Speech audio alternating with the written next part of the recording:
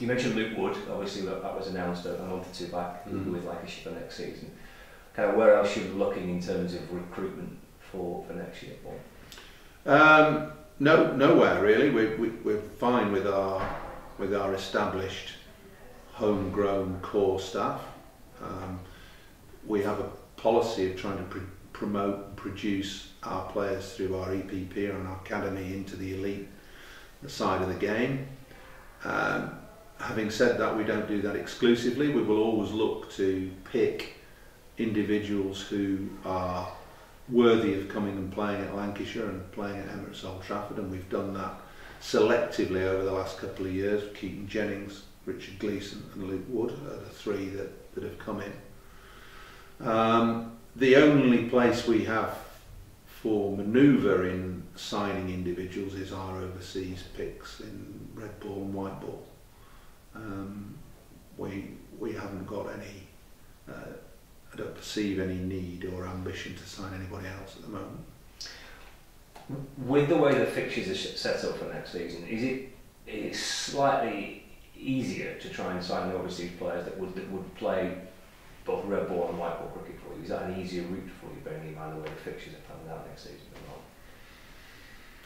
It's becoming increasingly more difficult for counties to sign one or two individuals as their overseas players because of the varied nature of franchise cricket, international requirements and needs of international teams. So I think counties generally look to sign red ball player and a white ball player, or two white ball players. We were fortunate last year that we could blend Glenn Maxwell into white and red ball. We had Jimmy Faulkner as our other white ball cricketer. And we had an opportunity when Joe Burns was indisposed to play Jake Lehman.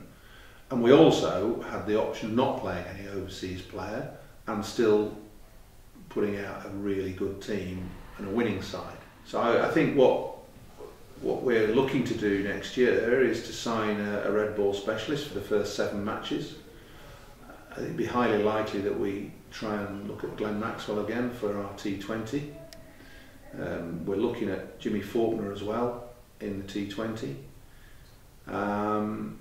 And then I think for the back end of the summer you have to assess where you are. There will be players available, and it obviously depends on international commitments, of course. The Australians tend to go back early September, and I think that there are 4 championship slots in September next year.